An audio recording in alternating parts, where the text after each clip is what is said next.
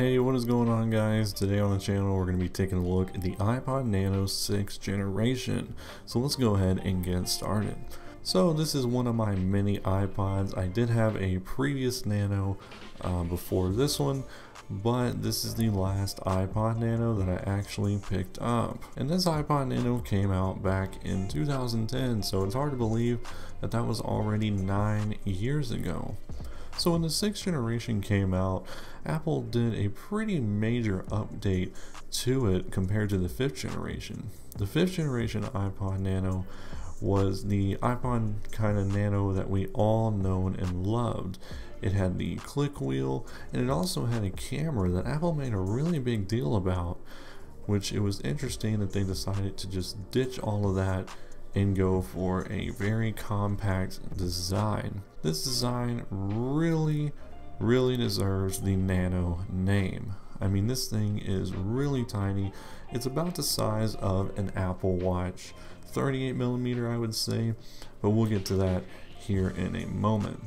So the iPod Nano 6th Gen came in 7 colors. This is the orange one that I have. Orange is my favorite color, so of course that's why I picked it.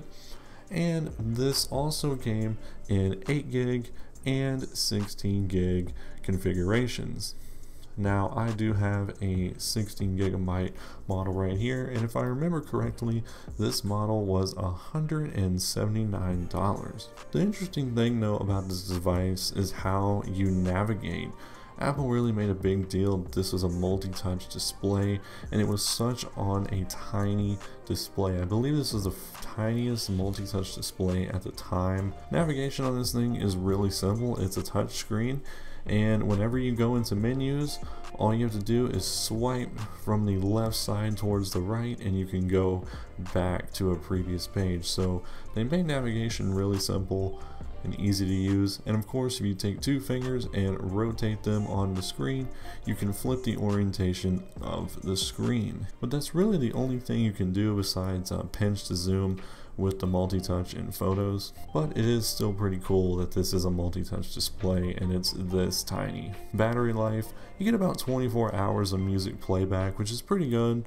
Just sitting here and kind of goofing off with it, the batteries only went down just a tiny bit, so I definitely do believe that. Now the applications that come pre-installed on the iPod Nano 6th Gen, it's kind of interesting because you lost a lot compared to the 5th Gen.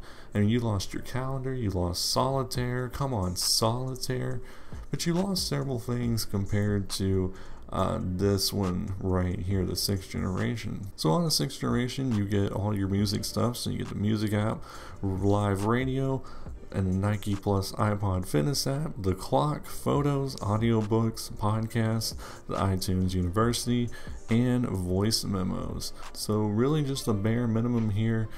Obviously focused on music. Using photos on this thing is just a joke. It's kind of just, you know, this little party trick you can show.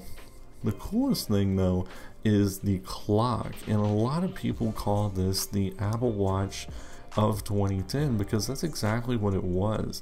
The ability to choose the different clock faces, and there's a bunch of them as well, and even some that we see on Apple Watch today, such as Mickey and Minnie Mouse. But yeah, this was actually used a lot as just a watch. I know people strap these things to watch bands and pretended like they had an Apple Watch. And when you hold it next to an Apple Watch today, you can see just how similar in size it was.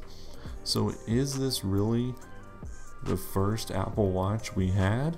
There's also an option in the menu to have the clock appear on wake, so that is pretty cool as well. So is this device still usable in 2019? Well, absolutely, if you like music, and that's about it.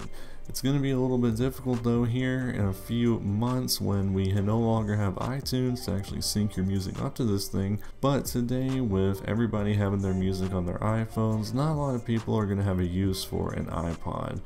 But this thing still works. I don't use it anymore, but if I wanted to, I could definitely use this thing still in 2019, although most people probably aren't. So anyways guys, I'm going to wrap it up for this video. Hope you all enjoyed it. Be sure to hit that subscribe button and leave a like on this video. Let me know if there's any other older tech devices you want me to review on the channel. Anyways guys, like I said, please subscribe, and I will catch you all in the next one.